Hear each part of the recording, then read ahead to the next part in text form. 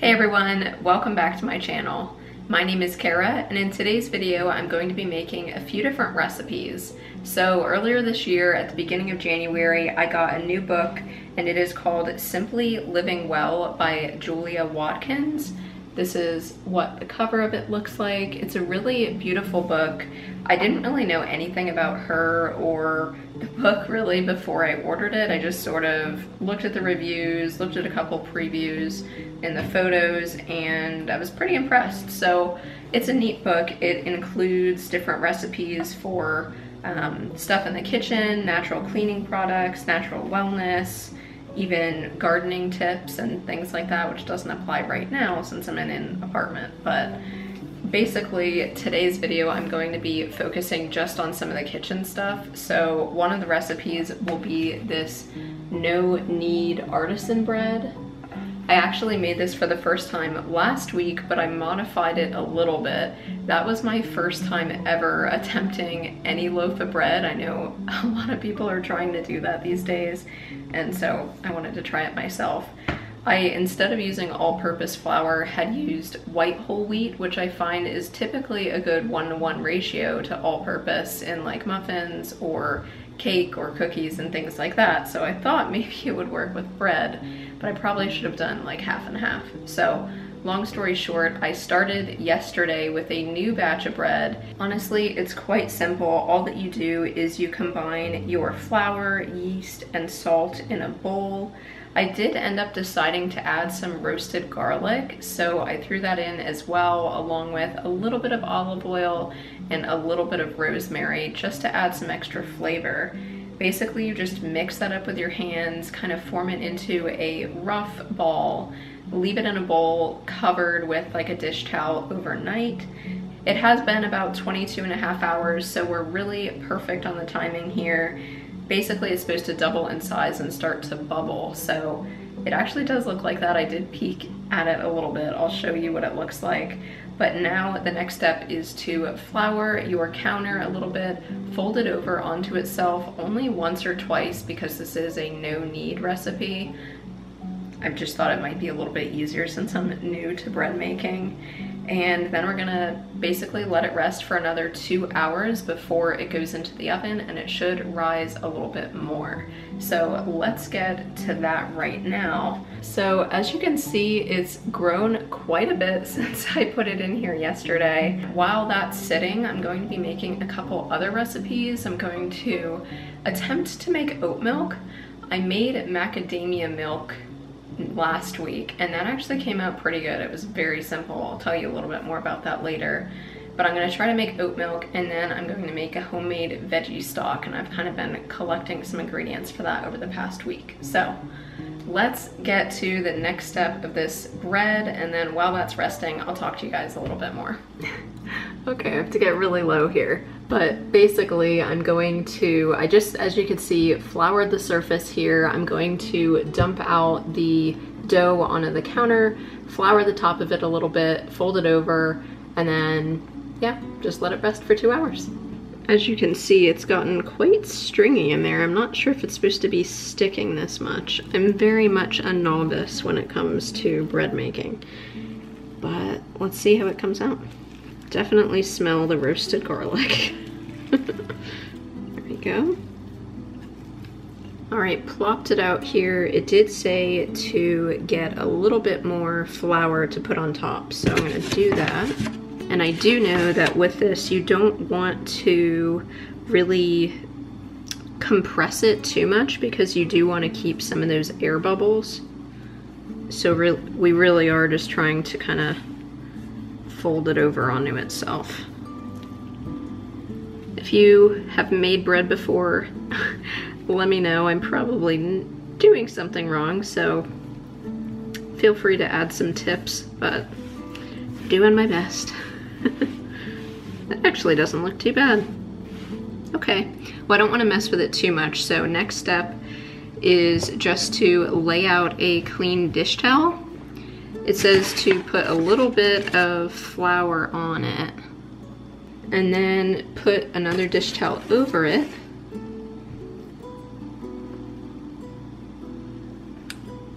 And then we're just gonna let that sit. So the recipe says to let that sit for 2 more hours. It supposedly is going to double in size again. I'm not sure, mine last week didn't do that, but like I said, I used a different type of dough. So we're just gonna let this sit here, see what happens, and then we'll preheat the oven. But in the meantime, I'm gonna rinse my hands and make probably the veggie stock. I'll get that going first. It was getting really warm, so I had to change really quick. But now we are on to our next recipe, which is the food scrap veggie stock. I'll show you a photo here. That is what that looks like.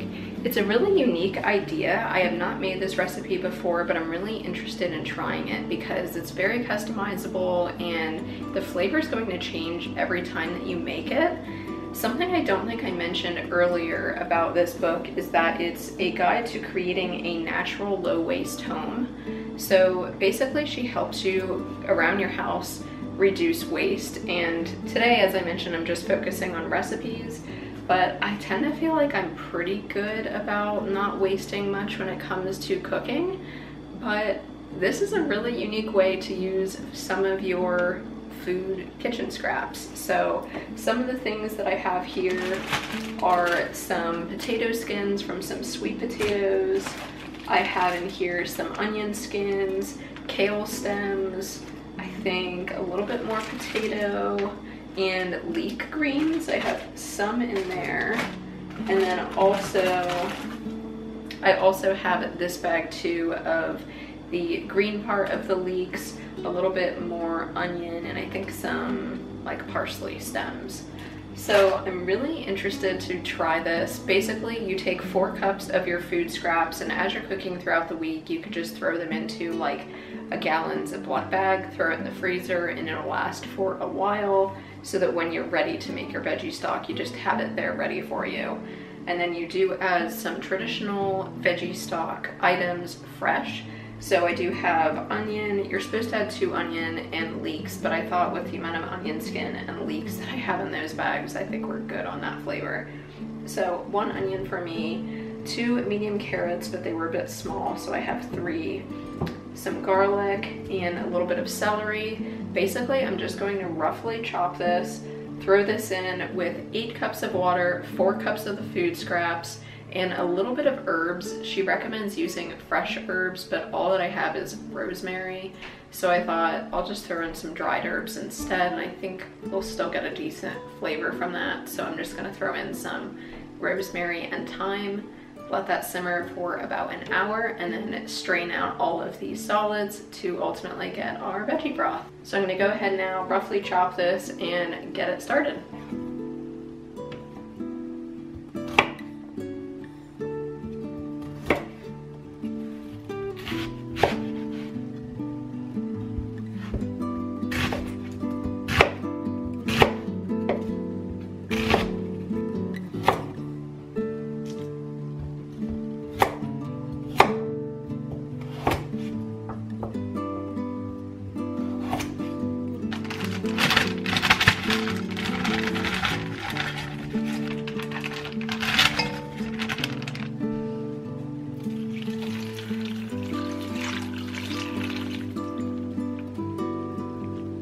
Okay, I have everything in the pot now, so all of our veggie scraps, fresh veggies, water, and I put in some rosemary, thyme, salt, and pepper. I also forgot to mention earlier, I used the scraps from roasted garlic, so not sure if that's really gonna add much flavor since it's just the scraps, but we'll see.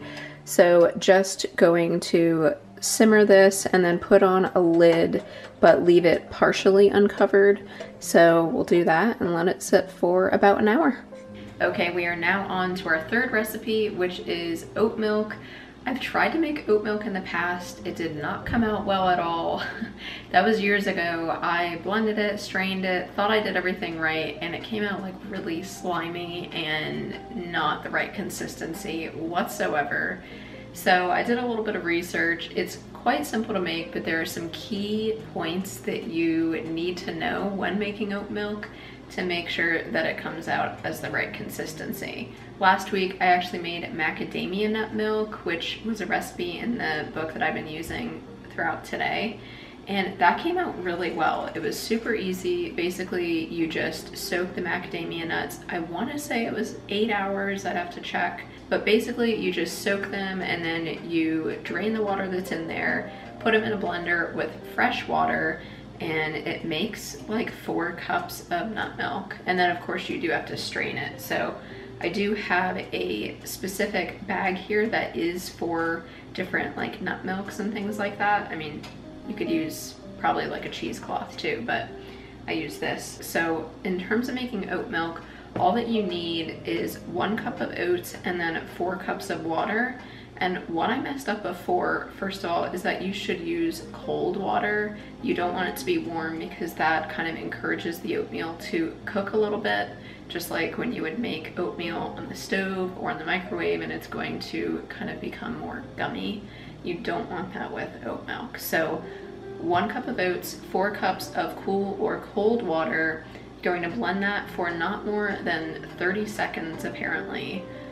And then you're going to strain it through the mesh bag, and then do not squeeze the bag because that will encourage whatever it is, I'm not even sure, that makes it gummy, basically come out of the oats. So I've not tried this method or recipe before, but I am hopeful. It's just basically a Pinterest recipe, if you could call it that. Let's try and make this and see how it comes out. I'm also going to add a little bit of maple syrup too. They said you could add a little bit of sweetener, so I'm just gonna add like 2 tablespoons of this. So it should be very quick, very simple. Hopefully this one's a win.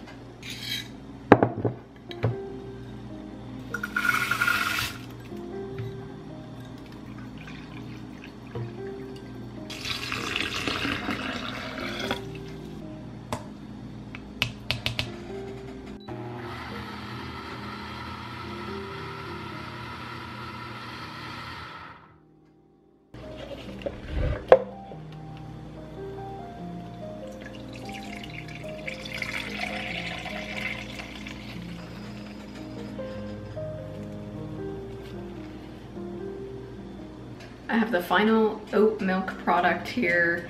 The consistency looks pretty good. I'm going to taste it and make sure that it tastes how it should. So let's see. That's really good actually.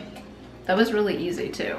Like 3 ingredients and way, way cheaper than buying in store like pre-made oat milk. Cheaper and better for you because it doesn't have like gums and that sort of thing. So definitely going to be making more of that in the future. My timer also just went off to heat the oven for the bread. So I'm gonna go ahead and do that. So basically preheat the oven to 450, I believe. Let me check. Yeah, so preheat the oven to 450, and while it's preheating, this is an important step. You're supposed to put your Dutch oven in the oven while it's preheating instead of like immediately at 450. So I'm gonna grab that, stick it in the oven, start preheating, and then we'll prepare our bread. Basically, we just have to score it, put it on a piece of parchment, and we'll stick it in the oven.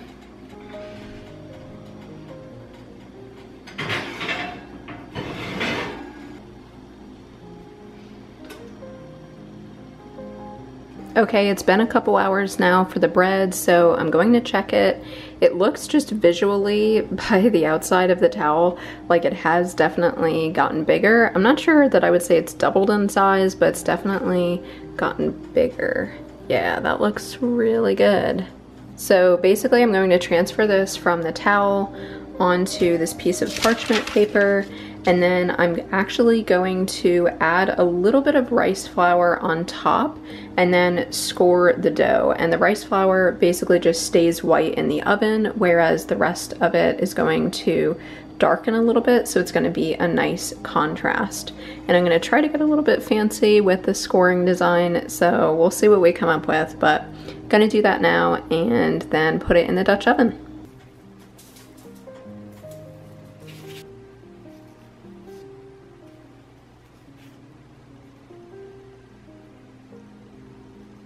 So not really the prettiest of designs, and I feel like it kind of flattened a little bit when I moved it from the towel to the parchment paper, but we're gonna go with it. I think that it should still come out okay. So I'm gonna check the oven, see if that's preheated. We'll plop this in the Dutch oven and get it in the oven for 30 minutes with the lid on, then take the lid off and put it back in the oven for another 15 to get golden on top.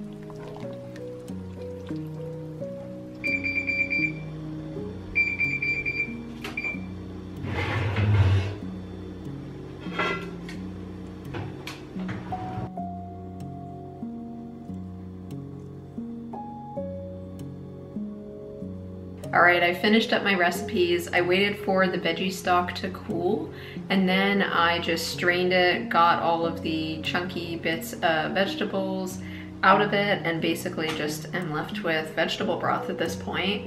And then I took the bread out of the oven. It's been sitting for a little bit over 30 minutes. They say to just basically put it on a wire rack and let it cool. So here is the veggie stock, pretty much just a standard vegetable broth. I will say that I did not add enough salt by any means, so definitely going to be adding salt whenever I use it in soups. This is just prep stuff for dinner tonight, but here is the bread. I feel like it came out really beautifully. One thing I will say is that when I score the bread, I feel like it doesn't really come out the way other people's does. I don't know, maybe there's some technique to it or something that I'm missing. It's like kind of working, but I feel like maybe I'm not cutting it deep enough or something. But we definitely have some like holy bits here, and you can see like when I press on it, it is soft inside. So I'm going to cut it open and see how it tastes. I can definitely smell the roasted garlic. Oh, look at that. It looks really nice and holy. Okay, this bread is definitely good. Definitely going to be making this again, and I will say it did come out a lot better in terms of the texture compared to the bread I made last week. Well, I really hope that you guys enjoyed this video. One of my goals for this year is to learn how to make more things like this, whether it's in the kitchen or, you know, maybe growing more herbs and different potted plants on our patio. Basically just want to learn how to be more self-sufficient. Down the road, we want to have like a little homestead. So I figured now is a good time to start learning those skills so that when we do that down the road, I'll already be good at some things. Like way down the road, I probably want to try to make my own clothes sometime. Just basically fully dive into the self-sufficiency world. So I would say today was a success. Out of all the things I made, I don't know, the bread might be my favorite. The oat milk was really good too, and I loved how simple that was. The veggie stock I'm gonna put in a soup tonight, and I think once I add more salt, that will be good also. All these things I feel like would save a lot of money. I mean, a garlic loaf artisan bread is like $5 or $6, and this was like 3 cups of flour, so however much that is, not very much. And the oat milk, way cheaper, and veggie stock, I would say that's cheaper too. And all these things are better for you. So I hope that you got something out of this video. If you guys try any of these recipes or anything similar, let me know, leave me a comment down below. And if you have any tips on any of these recipes, but especially the bread, like with scoring techniques or just anything, if there's some recipe that you think I should try, let me know. And that's about it for today. So I'm gonna put this away, make some dinner, call it a day, but I hope that you enjoyed it. And don't forget to subscribe if you are not already, hit the like button, leave me a comment down below, and keep your eyes out for more videos on Asheville, the real estate market, self-sufficiency, holistic living, all these different things. I have lots of plans for videos for Q1 of this year and a bunch of ideas going forward. If you have been watching this far, thank you so much. Leave me a comment down below and let me know that too. But all right, I'm gonna end this video. Hope that you enjoyed it, and I will see you very soon in the next one.